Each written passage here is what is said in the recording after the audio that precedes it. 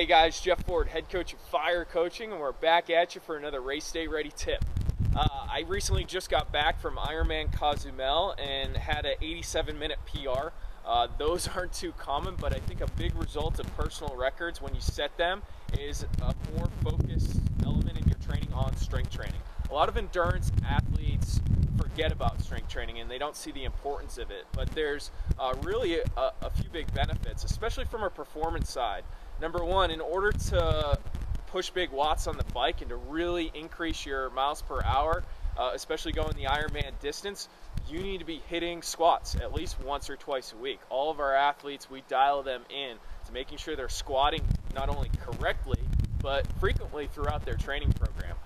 There's also a lot of intangible benefits. Most of us think about the performance benefits, but intangibly, you're going to ward off injuries. So from an injury prevention standpoint, the stronger your foundation is, the less susceptible you're going to be to ligament damage, especially around the knees for endurance athletes, and that overuse injury we've talked about before, patellar tendonitis. So the stronger we can get our VMO, our quads, our posterior chain muscle groups, the better off you're going to be, and also the more personal records you're going to set.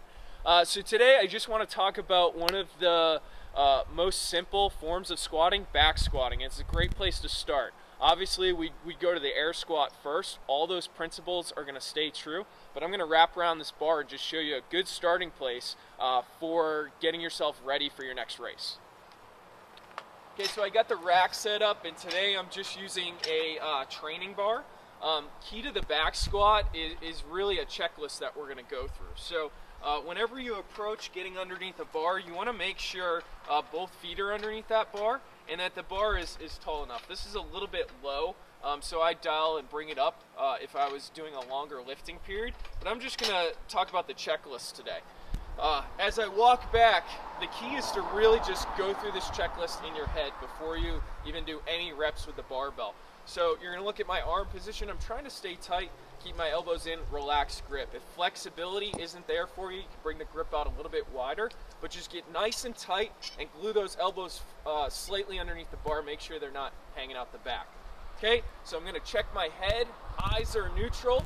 Stomach, belly is then going to get tight. Okay, prison defense, guys.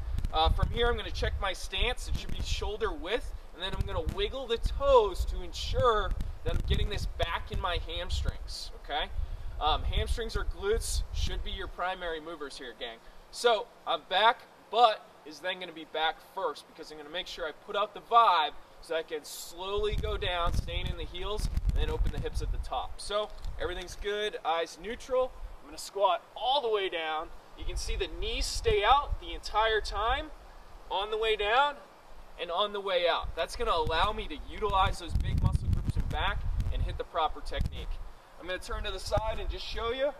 Nice and tight, checklist, toes, up, back, and down.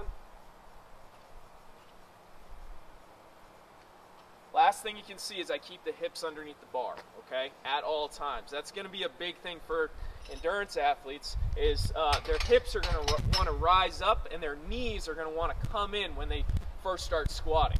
So simplest way to start your strength training routine, get under a barbell, use some light weights, okay?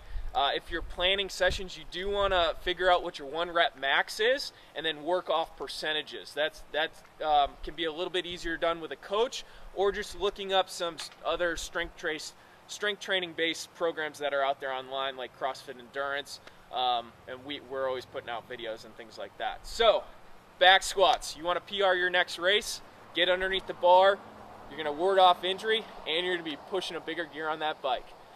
My name's Jeff Ford, head coach of Fire Coaching. We'll see you back here real soon.